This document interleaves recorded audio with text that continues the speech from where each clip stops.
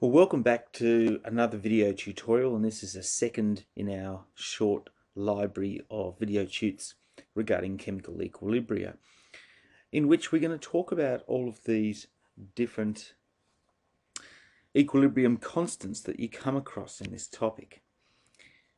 In this case, we're going to talk about KSP. It's the solubility product. Lots of ionic compounds are actually only sparingly soluble in an aqueous medium, and there's a long list of examples there, and you can see the kinds of metals we're talking about and the kinds of anions that we're talking about in these systems. Lead, obviously a big one there. Most lead inorganic species, very insoluble in water. So let's have a look at the equilibrium that's in place here. So in a saturated solution, an equilibrium exists between any undissolved solid and its dissolved form. And you can see the equilibrium expression there. In this case, we've got lead chloride, and it's in equilibrium with lead ions and chloride ions. And you can see the stoichiometry there. And the stoichiometry, as we know, in equilibria is important. So 1 mole gives 1 mole of lead ions and 2 moles of chloride ions. So the solubility, and we'll define that term properly, the solubility of a solid is the largest amount which will dissolve in a given volume of solvent. And solubility is highly temperature dependent. So if the temperature changes, then the actual value of KSP changes. So in general, for a slightly soluble ionic compound, we'll give it this general formula, MaXB. You can see it dissociates in that form there. And so we can set up an equilibrium expression, what we call the KSP expression, to look like this. And notice that the coefficients in that balanced equation appear as the powers to each of those respective concentrations, and that's important. We talked about reaction quotient in the previous video tutorial, so in this case we talk about QSP, and this is used to determine the extent of the reaction. We know that at equilibrium, Q equals K. Well, let's have a look at this example here. We've got aluminium sulfate, and you can see that it's in an equilibrium with those two ions, so aluminium 3+ and sulfate 2-. And you can see how the coefficients in that balanced equation manifest in the reaction quotient expression. Let's have a look and see what would happen as we vary the concentration for each of these two species. If we actually think of the equilibrium constant as being basically a constant value for Q, you can plot how the concentration of sulfate might change with respect to aluminium, or vice versa. And you would actually get this exponential looking plot here. If we look at the two regions, if you like, above and below this line, we have the region where Q is greater than KSP.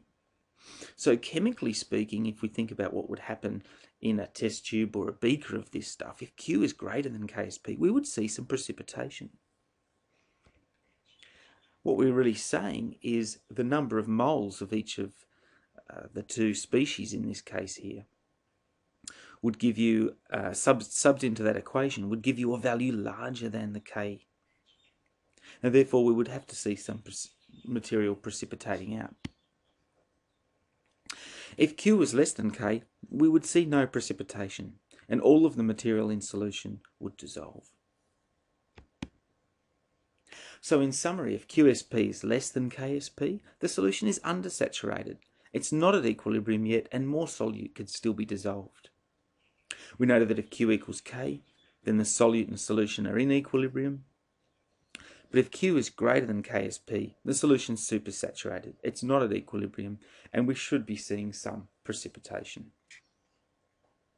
Remember that this is a dynamic situation, and the diagram at the bottom of this slide here shows that if you have a little lump of some sort of solid, there really is a dynamic scenario going on there with molecules, or ions, I guess in this case, dissociating and reassociating all of the time in a dynamic in a dynamic way.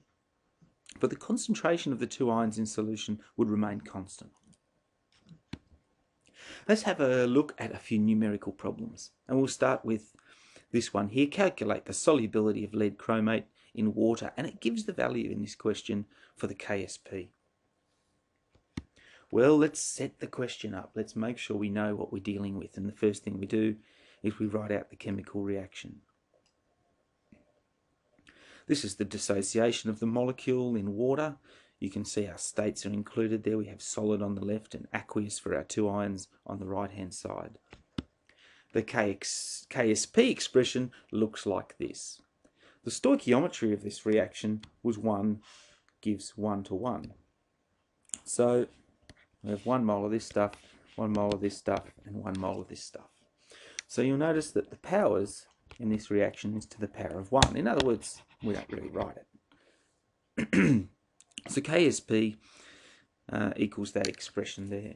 Well, let's have a look at what would happen if we threw a lump of this stuff into some water. Whoops, what have we got here? As you know, I like to tabulate data when tackling these kinds of problems. So initially, what's the state of affairs? Well, the concentration of the two ions is 0. For the lead chromate, we don't actually specify a concentration there. This is a lump of solid sitting at the bottom of a beaker or a test tube. So we don't need to express concentration for the solid. As the solid slowly dissolves, we eventually move towards equilibrium. Because the stoichiometry in this case is 1 to 1, we should end up with the same concentration of lead ions as chromate ions. And at this stage, let's just call that X. If we substitute X into our KSP expression, like this, we can see that basically X squared equals 2.3 times 10 to the minus 13. Solve for X and you get that value there. In other words, the solubility of lead chromate in water is 4.8 times 10 to the minus 7 moles.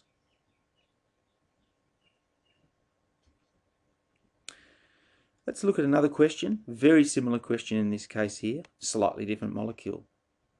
We're given the KSP value, we'll set up our chemical reaction, and the first thing you guys should notice is that the stoichiometry in this case, however, is different. 1 mole of the lead fluoride dissolves to give 1 mole of lead ions and 2 moles of fluoride ions. Let's set up our table, and what you should notice is that when we move towards equilibrium, if we say that we have X moles of lead ions in solution, we would actually get 2X moles of fluoride ions. So if we sub this into our KSP expression, suddenly it looks a little bit different. There's a couple of things to take into account here. The first is, don't forget that we have to square this term. That comes from the stoichiometry of the reaction. Notice here that we also have X multiplied by 2X squared, which ends up giving us a term of 4X cubed. Punch that into your calculator and you can solve for X. But be careful about what this means.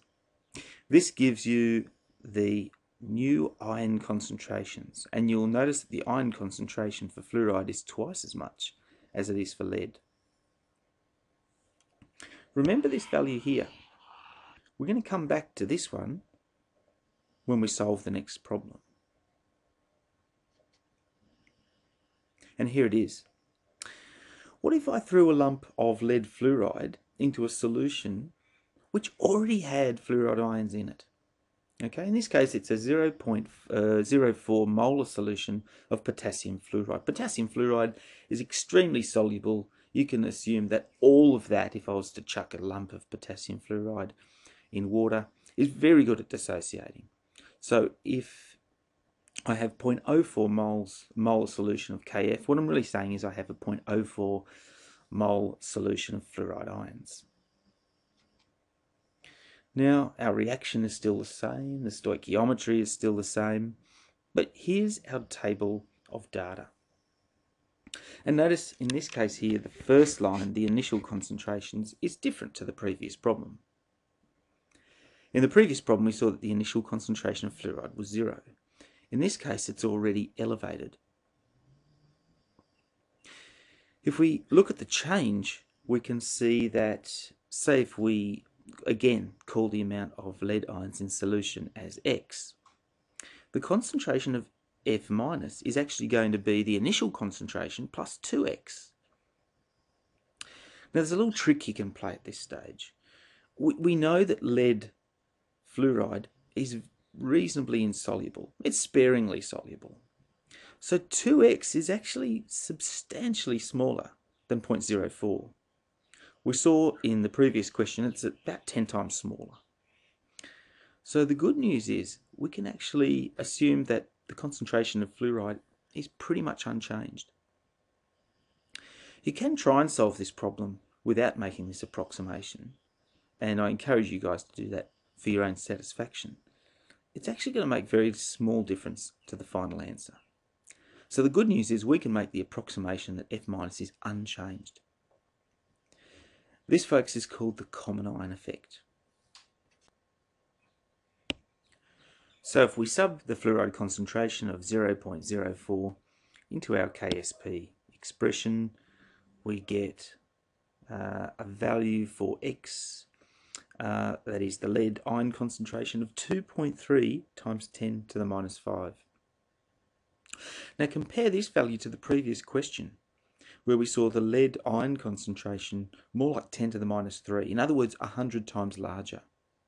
So the common ion effect basically means you can't dissolve as much of a sparingly soluble salt in solution if one of those ions is already present in the solution. That's the common ion effect. And if you like, it's really just a manifestation of the Le Chatelier principle, isn't it? I'll leave that to you guys to think about. And that brings us to the end of this video tutorial. Make sure you watch the other video tutorials in this chemical equilibria series.